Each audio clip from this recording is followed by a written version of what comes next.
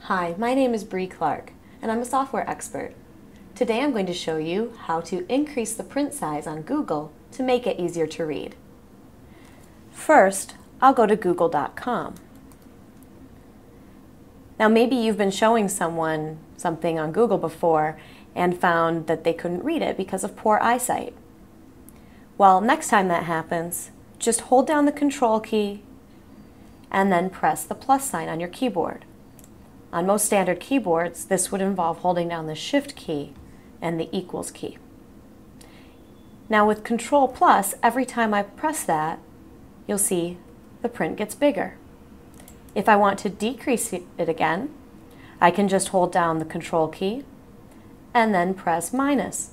And each time I press that, the print will get smaller. My name is Brie Clark. I'm a software expert, and I just showed you how to increase and decrease the print size when using Google.